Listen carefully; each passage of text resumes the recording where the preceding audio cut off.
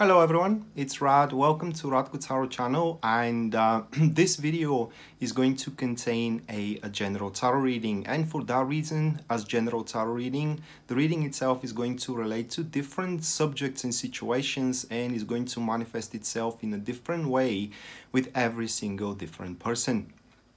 Now, in case you are interested to know specifically about your personal situation, you can check out my website, which is listed here in the display, or it is as well shown in the description of the video.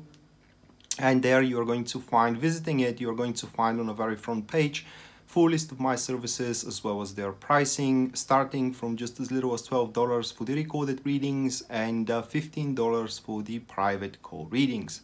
Apart from that, if you want to see me live, or you want to contribute with an event on me, you can check out my Facebook page, which as well you can see here on the video or in the description down below, and consider sharing and subscribing the video, because this is a one-man operation and your support does helps a lot. That being said, I want you now to lay back comfortably and enjoy the show. Alright, so this is going to be Aries, Sun, Moon and Rising, a weekly tarot reading for May 6th to May 12th, 2019, and just bear with me for a second, guys, to shuffle the cards, and we can go straight away to the spread.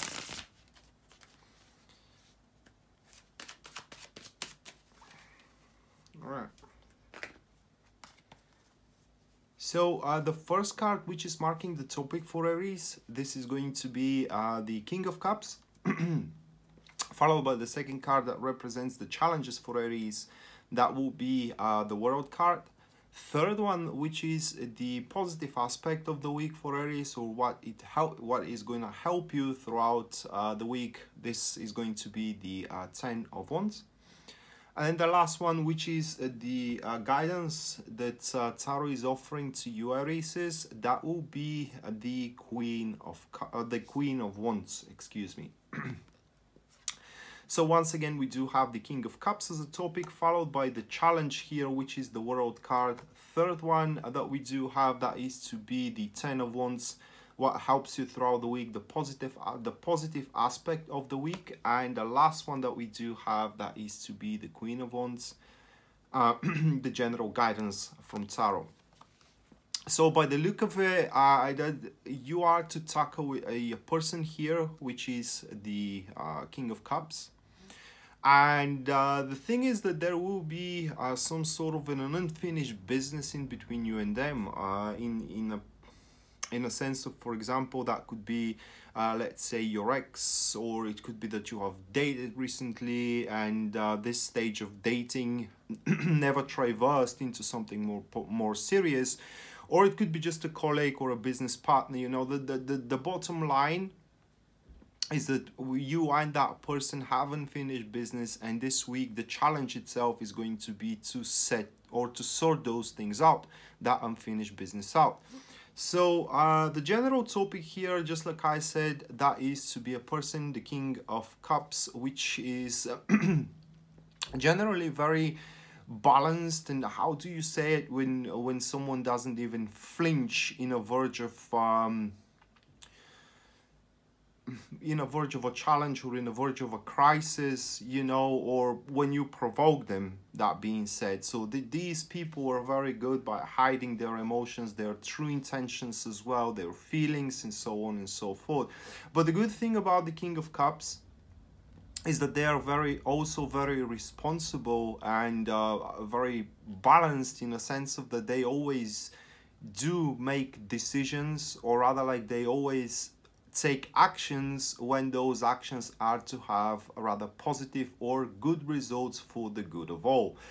King of Cups also may represent that someone is to help you throughout the week, but as if that's the case for you, Aries, by looking at these cards, that help is not going to be unconditional. and it will require from you to first do your job as well. Just like I said, there will be something left unfinished in between you and that person as well. So first you have to meet a certain criteria before they can actually help you with your things. Same goes for the other interpretation, which could be a person who gives you, who addresses you with an offer. It could be a job offer, it could be as well a relationship offer either, but you will have to meet a certain criteria beforehand. The accompanied card here, it is the Four of Wands, and the combo that we do have, it is passive enemies. Definitely we're talking about unfinished business, unfinished cycle, something important that is going on in between you and that person have been overlooked. And now throughout this week, you and that person itself, like I said, it could be your ex-girlfriend or a boyfriend or a husband or a wife, you know, or it could be your ex-boss and so on and so forth. So that thing that have been left overlooked and that is preventing you and that person to traverse into a new cycle of relationship or interactions in between you two needs to be attended. So the next card, which is the challenge itself, that will be the World card. And as we said, you are to find it challenging to sort the things out in between each other. That is what the World card presents, because the World card is all about, you know, reaching that peak of experience, finalizing this life cycle of yours, and a new perspective is to emerge after that very, very soon, where you have nothing to drag as a burden from the past. But that will be the challenging thing here. And in order to overcome the World card as a challenge, one needs to be very sincere when it comes to, for example, conversations. All right, when you talk about how you are to sort all the things out, you have to be very sincere and honest, you know, with what you want, for example, how you see things as well, and so on and so forth. And as well, when we do have the World card, it is very important as a challenge, that is, it is very important as well to focus also on the future perspective, you know. Okay, so when you sort out the things in between you two, let's say with your wife, all right, what follows next, how that marriage is going to go forward, that also needs to take a place as either planning or as a visionary perspective for throughout the week. Or for example, if this is an offer that person wants to address you with, and they're waiting you to fill the criterias, also the idea of what follows after that when you take the offer, what is going to be your benefit, for example, you know, toward what end you are taking that offer. These are questions that you need to ask yourself as well throughout this week. The accompanied card of the World, this is going to be the Two of Pentacles. The formation is passive supporters. So here as a challenge is also that you need to also understand that there is more than one way how you can tackle with the situation.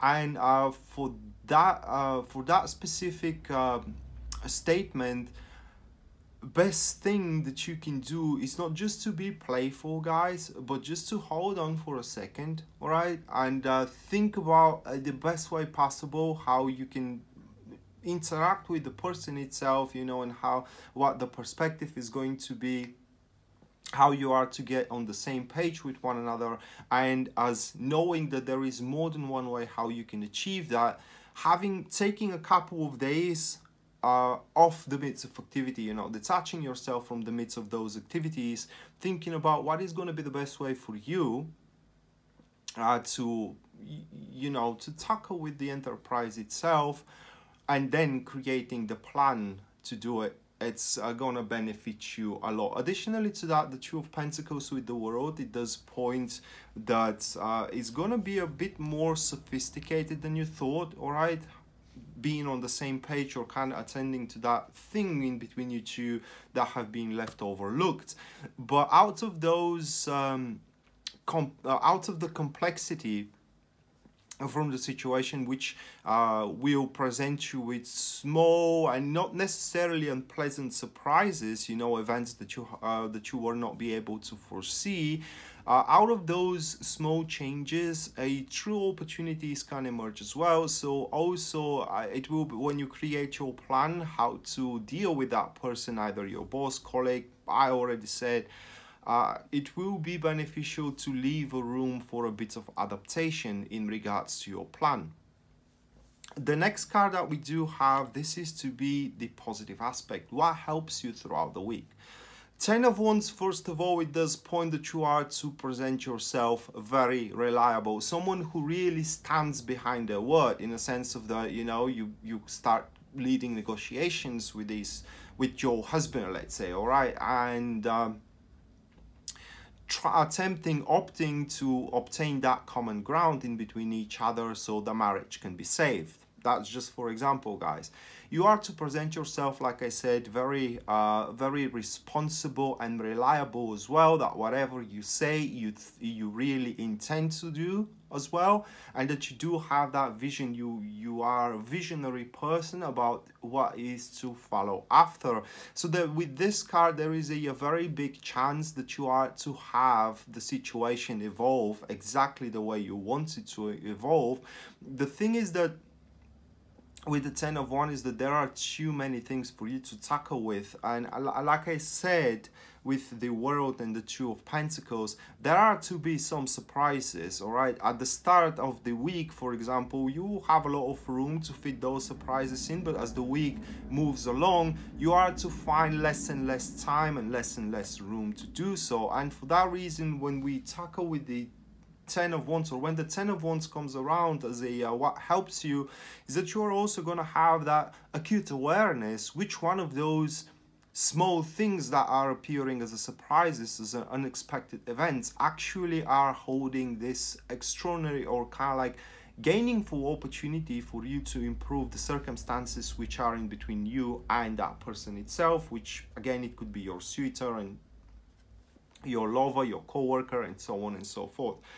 The Justice card comes around here in a combination with the Ten of Wands formation. It is a active friends, and it only shows, it only adds a strength to the responsibility. It does point that you will have that acute awareness of being able to discern the reality from the fiction. As well, you are to have that responsibility to be accountable toward the situation. This person, King of Cups, is going to see that.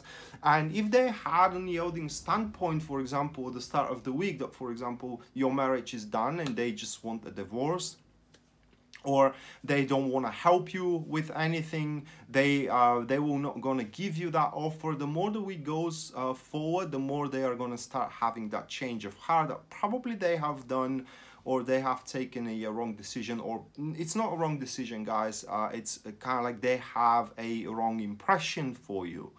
And yeah, it does look like that this week you are to traverse someone's opinion for you toward the better, and their opinion does matter because through them you can have that tempting offer, or you can receive the help that you need in order to push your things through with it. The last card that we do have for you, Aries, this is going to be the Queen of Wands, and that is the general guidance. Well, guidance points that throughout the week you will have that sense into the human nature, knowing which works out and which doesn't work out. In other words, say, you will know how to press the buttons into the people. Now, both queens, the Queen of Wands and the Queen of Cups, have that sense of the human nature, but the Queen of Wands does exploits it, while the Queen of Cups does not. All right, so the guidance is to exploit, all right, your knowledge of the human nature. In a sense, for example, you know, if you are appearing to be a weakness for someone, it is an expression into our country where a person just cannot say no to you. Well, then that card points that you will have to exploit that weakness. All right. Additionally to that, the Queen of Wands urges you to try to be more joyful in life, like having good time with friends, going out for parties as well if you have the chance to, and in generally try to experience those exhilarating moments that the life throughout the week is to present to you, because there are going to be such moments with the Queen of Wands. And finally, the card points that you should attend more to your business environment and relationship environment as well. Pay more attention into it, all right, because you will have that acute business sense, and before you know it, the guidance here points that should you rely on that acute business sense of yours, it does look like that you are to find yourself in a leadership position. The accompanied card that is going to be the Judgment, and the combo is active supporters once again. Well, it's difficult for me to explain it when it comes with these couple of cards, but let's say that you are to find a hidden quality of yours with these cards, a quality which gives you a severe edge when you deal with other people, and that quality, I do believe, is that your sense into the human nature, all right, and the ability to scope very quickly and very accurately the weaknesses and the strengths into one person, knowing where their buttons are, knowing where their sweet spots are, and pressing those buttons and really punching those stabbing those sweet points or sweet spots so you can get what you want.